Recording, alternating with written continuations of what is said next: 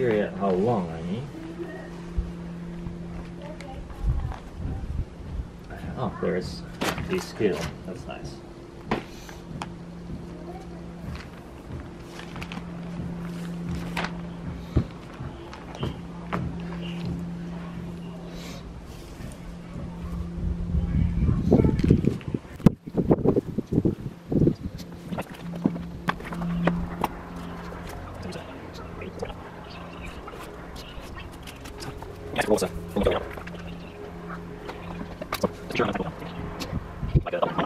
Shall I try single? So I can put glue on both the cutting mat and this. It will stick better. And I'm not sure yet if I need that, yes or no. I might.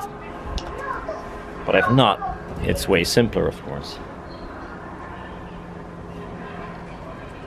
I'll try cutting mat only.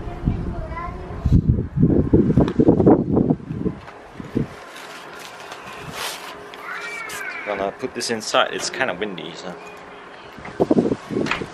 spraying is gonna be fun. It's even windier than like 10 seconds. Annoying.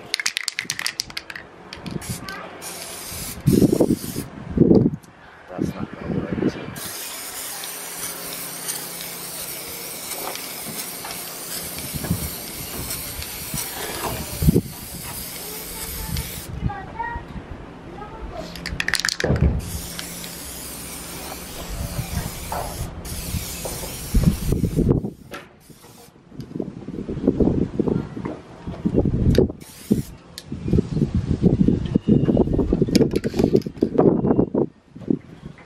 Let it dry a bit, and I'll try to hire the foil inside because it's too windy.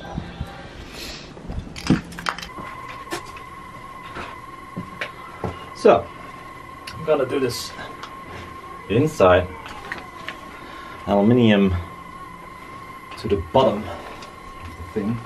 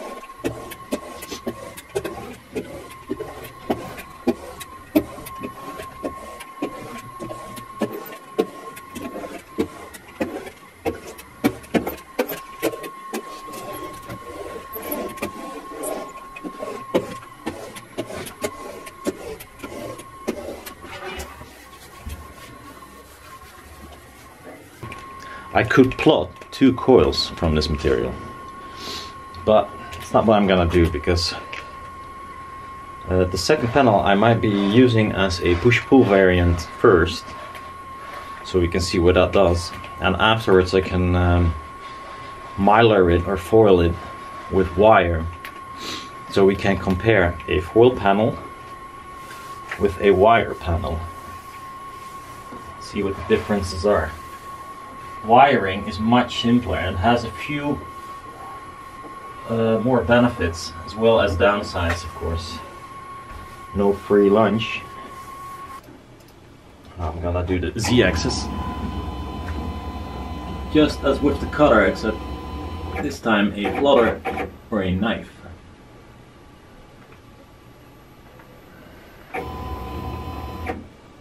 Ow, that's rather stupid.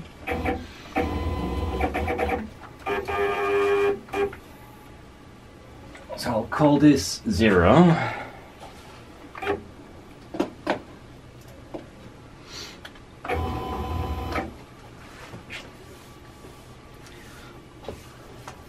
The stuff became quite warm in the sun, and the downside of this adhesive is that it loosens up if it's warm.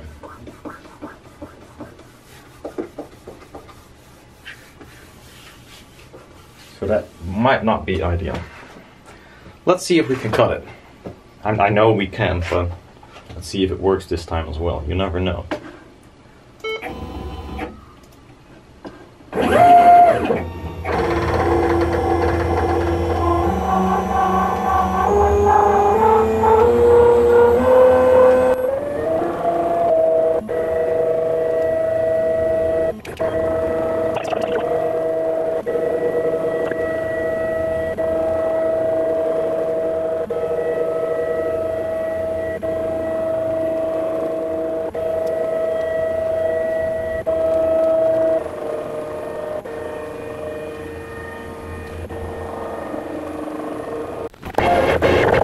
So now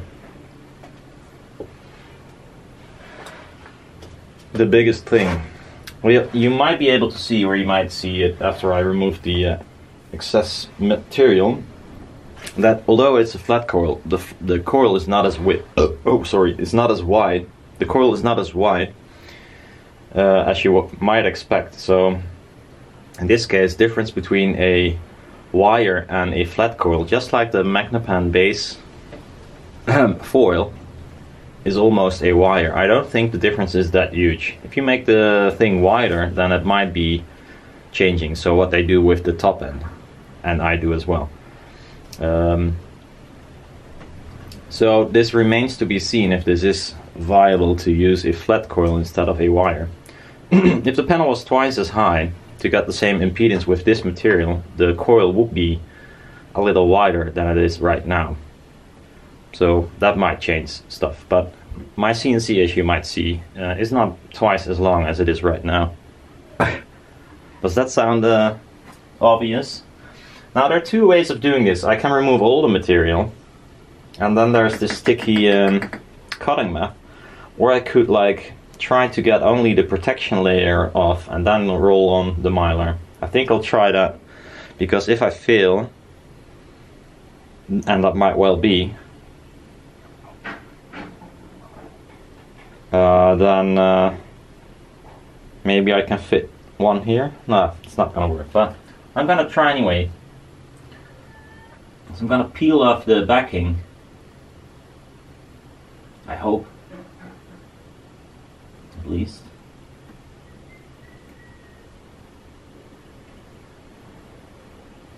And then I hope it did cut all the way through, otherwise it's a really massive fill.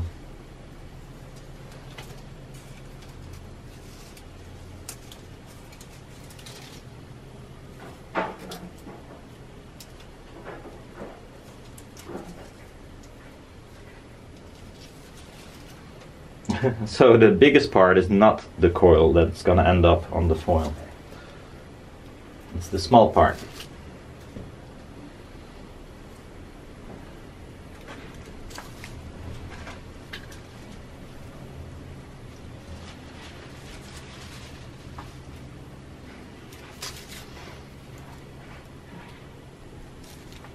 So I don't know if it cut all the way through the aluminum, because it's quite thick, and I might have to adjust the weight on my cutter on the blade. So these are the two connection points, and there's a strip on the side that, so if you connect, for instance, a positive here, goes all the way blah blah blah blah blah, ends up here minus. Then I can choose to use this minus. It runs up and makes a tab here, that if you use two panels you can connect it to this one again, so you can put them in series without using any wires. I thought that was a neat idea to try. I mean, I know it works, but never used it. I did try it once in the tweeter section, and I made a mistake. So like this, and then hopefully I can add the mylar. I would like to have it on a frame, but I don't. I'm just gonna use the roll and leave some excess material here, so I can use it in the jig, in the tensioning jig.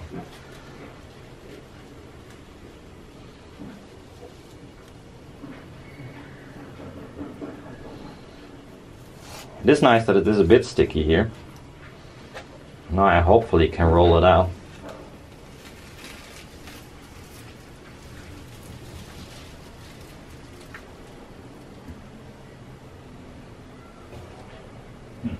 Move the cutter upwards, because I want some excess material here as well to wrap around the jig. Now I'm gonna use the roller, I think, and do the same as we did before.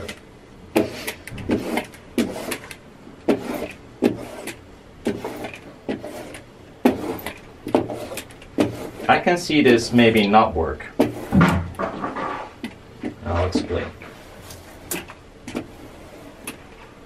Because I'm not sure if I can attach it to this small tracer, so I might need to use a piece of paper or something.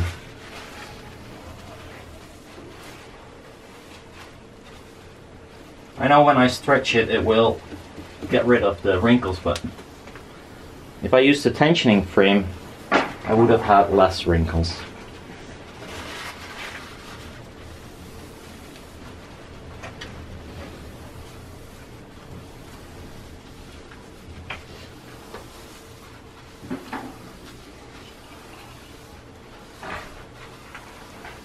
This might have been a mistake.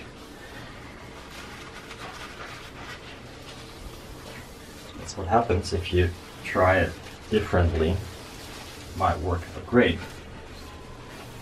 I'll learn something. Or it's a complete fail and you've learned something. So now I need a knife to cut the end frame. Then I guess remove it and get rid of the excess material.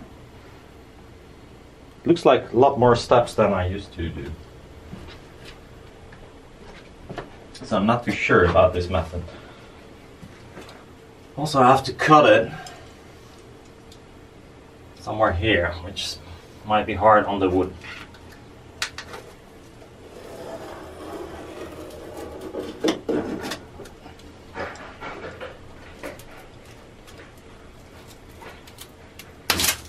Well, it did cut. I hope it's enough.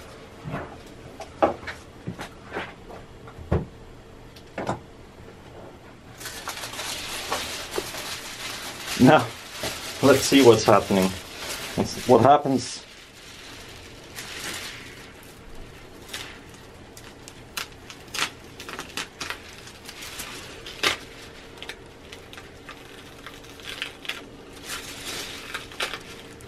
This is kind of scary.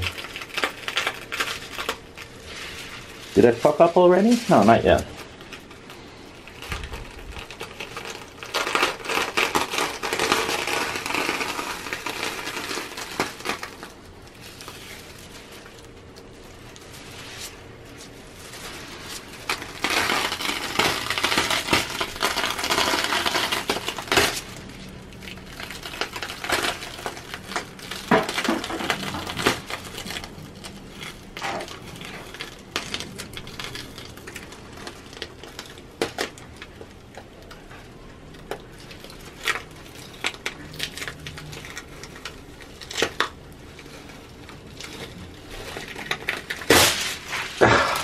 If that didn't fuck it up, I don't know.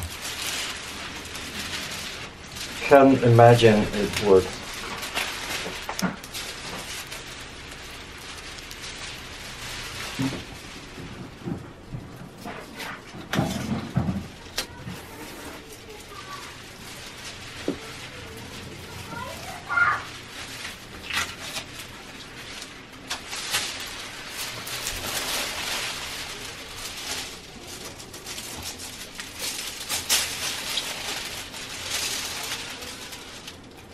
Gonna put it here real quick.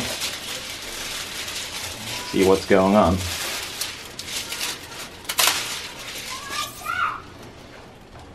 So this is excess material that needs to go.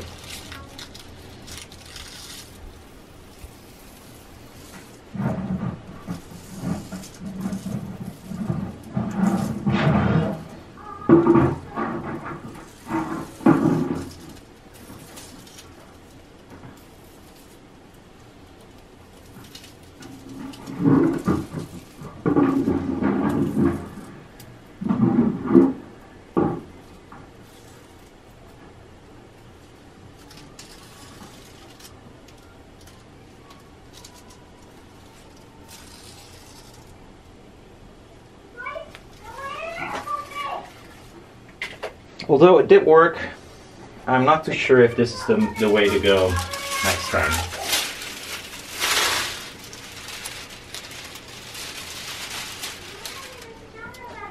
So you can see it is all there. but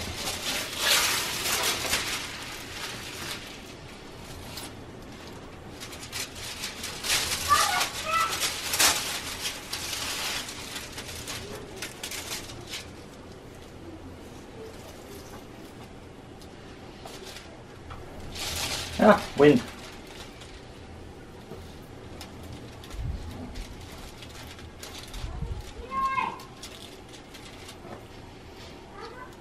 I'd rather have this on a glass plate and like roll over it once.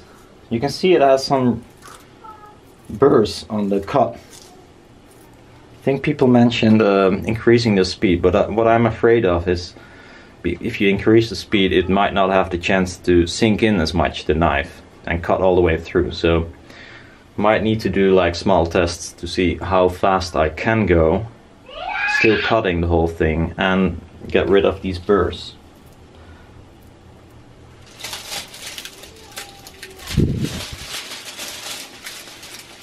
Well, anyhow, I can put this on a stretching jig and hopefully be able to glue it to my frame, which is dry, by the way. Yeah. So that can go inside.